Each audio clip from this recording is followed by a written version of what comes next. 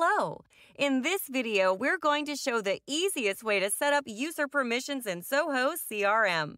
Want more easy Zoho tutorials? Make sure to subscribe to our channel and press the bell icon to get new video updates.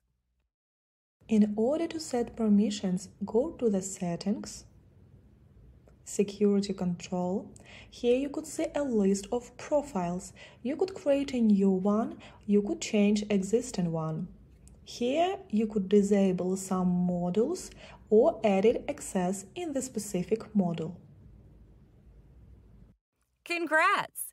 Now you know how to set up user permissions in Zoho CRM.